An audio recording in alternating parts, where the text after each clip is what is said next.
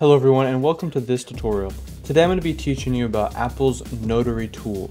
Since about maybe 2023, Apple has recommended that we use their new Notary Tool in order to sign our products. This is basically to make sure that everything that is used or installed on more up-to-date and modern Mac OSs is trusted, and this is done through their own servers. And in order to make sure that we're trusted, you need to have an Apple developer account as well as run through Notary Tool. I have a previous tutorial up here on how to sign, notarize, and staple tools that you create for Macs. That is a bit outdated now, so I'm going to make this updated tutorial using Apple's recommendation of Notary Tool. It actually makes things a lot easier and faster, and you'll see why very shortly. So here on my Mac, I'm going to be using this Find My AEP plugin that I helped develop, which is a simple After Effects general plugin menu item that opens up the folder where your current After Effects project is located. You can get that for free on AE Scripts, of course, but we're basically just going to have a command line open, and everything we need will work inside of command line. So to get started, we need to do XC run. This is the same actually as previously when I believe the tool was called CodeSign, but now instead of CodeSign, we're going to say Notary Tool. The first thing we need to do is create a credential. This is basically going to be our account, which is linked to our developer setup. And this will make it super easy in the future to just call a single thing like tutorial account or NT Productions. And using that little bit of text, it will have all of our credentials. We can easily sign whatever we want, whether you're working for multiple different organizations or individually. So we're going to say then store-credentials. And then we need to give it a tag called Apple ID, and then you need to provide your actual Apple ID, and this is going to be equivalent to your Apple email. So you can put in your Apple ID email that's associated with your particular developer account, and then we need another tag called Team ID. If you're not already familiar, a Team ID is basically a alphanumeric code associated with a particular organization setting up through your developer account. In my case, the Apple ID here is this, and that is sort of an identifier for me when I sign things as a freelancer, that I use this particular ID.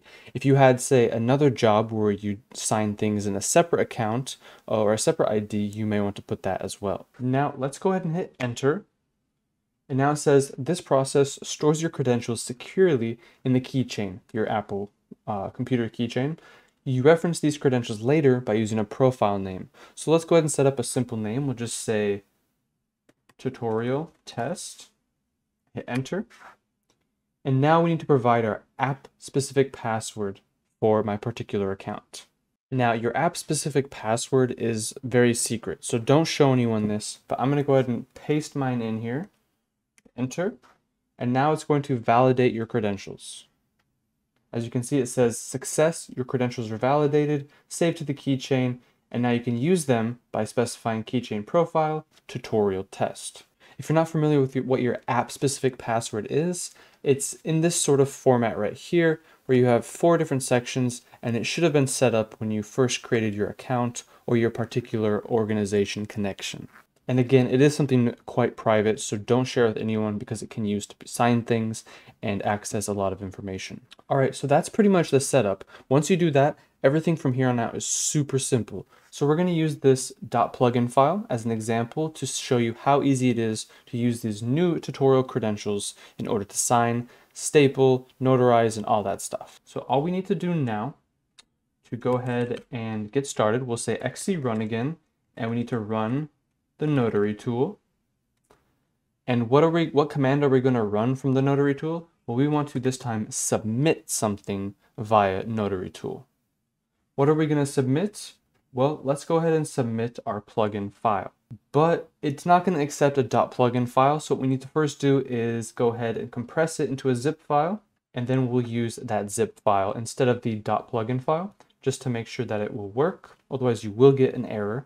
And then, like it says up here, we need to specify the keychain profile.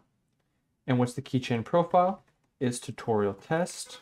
And there's one last thing we can do, which is called a wait tag.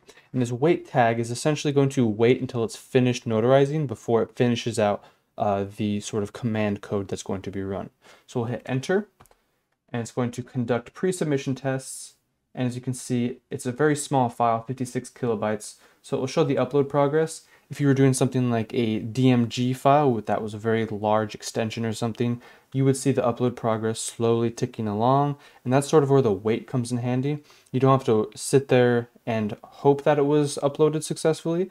It will wait until the upload is complete before it moves on to saying waiting for the process to complete, accepted, processing complete. Here's an ID for your submission, and it will say accepted or rejected if there's any particular issues. If it was rejected, you can use the ID to look that up later, but in this case, an easy success. Now, with any time that we're going to then need to staple our plugin file again, we need to unzip what we just signed, because all the contents in here are now going to be signed / notarized via this account.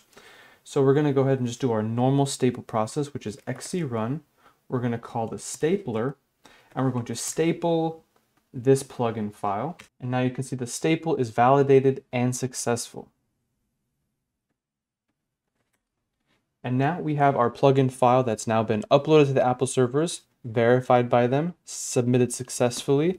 And now when we unzip it and staple it, it's going to also work offline. As a reminder, the notarization process is just to get accepted on the Apple servers to make sure when any user, regardless of their Mac, installs it, that it's going to trust that. Otherwise, they're going to get a pop-up that says, whoa, whoa, whoa, unknown developer, are you sure you want to install this? Sometimes they can't even do that. Sometimes they can override it, which is something you don't want to have to deal with, obviously, from customer feedback.